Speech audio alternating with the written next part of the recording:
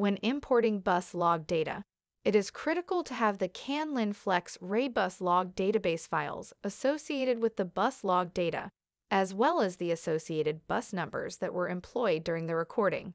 The physical bus lines are assigned a logical bus number between 0 and 255. A unit under test may have several buses per type, all recorded simultaneously by a data logger. The most efficient way to perform bus log conversion is to collect the raw bus log files to be converted into a single folder, along with the related bus log databases files. Include a rich text file in the folder with information about the relationship between the bus log database files and the bus numbers associated with them. From the Navigator panel, click on the File menu and select Open Bus Log Converter. Choose the file type from the drop-down box.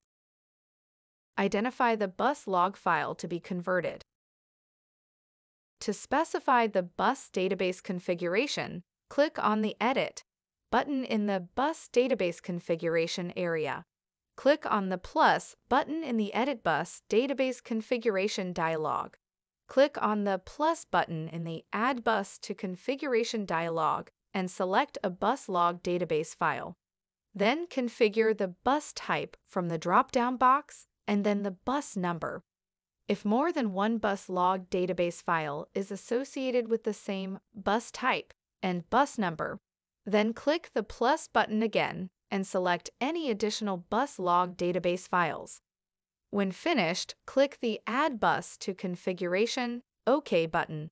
If another bus number exists, click on the plus button in the Edit Bus Database Configuration dialog and repeat the prior process for the additional bus number. When done, click on the Edit Bus Database Configuration OK button in the dialog.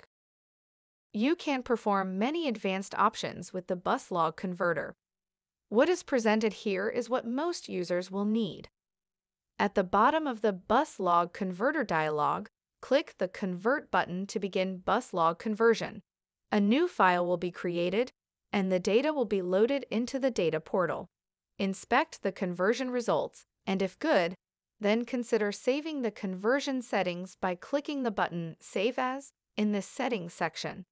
If the bus log conversion result is good, then it would be beneficial to add metadata to the file loaded in the data portal. See the next section. And then save the file as file extension TDMS to a Navigator search folder that is indexed by the data finder.